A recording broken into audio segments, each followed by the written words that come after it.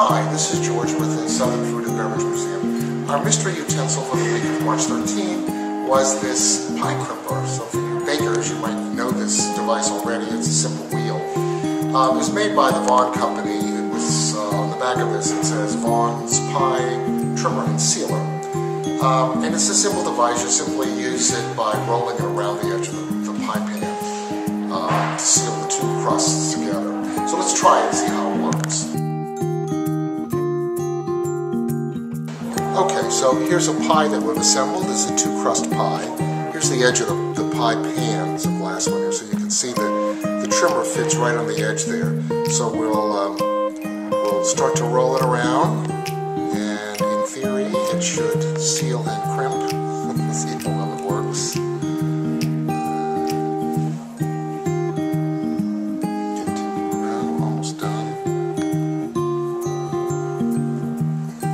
Pretty well.